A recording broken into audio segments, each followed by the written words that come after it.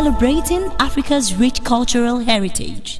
Ahead of the 2023 general elections, the Osun State Independent National Electoral Commission (Inec) has commenced the workshop for the electoral officers, assistant electoral officers, and registration area clusters. The resident electoral commissioner, Mutiu Agbuke, represented by the administrative secretary, Alani Abdulsalam Odonton, made this known at the Inec Election Monitoring and Support Center (EMSC) state level baseline readiness assessment workshop in Nosogbo, Osun State capital. 13 days to the 2023 anticipated general elections, Inec organized the workshop for the electoral officers across 30 local governments and area office Modakeke titled Red Zone. The commission broke on the training process into three, include Green Zone, Amber Zone, and Red Zone, to reel out plans and readiness before the elections. While declaring the workshop open,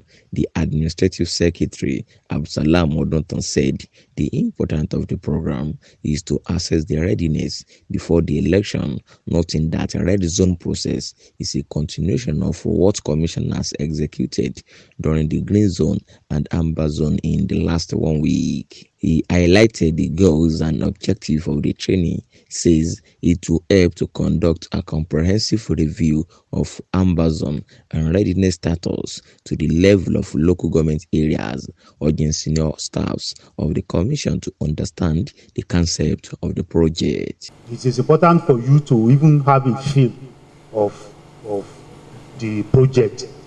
What is it all about? Such that if peradventure the desk officer is indisposed, you can take that and complete the dashboard, at your own end.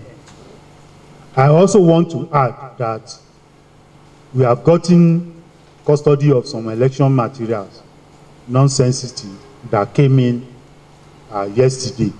So between now and tomorrow, you should expect some non-sensitive materials in your local government area. Other materials will be addressed by the Honorable Rex at the appropriate time.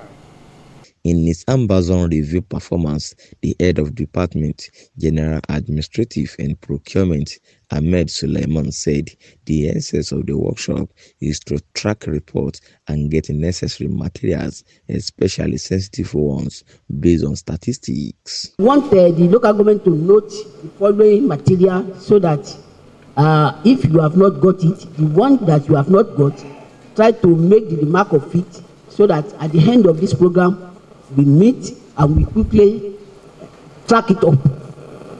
Where the delay is, we observe it.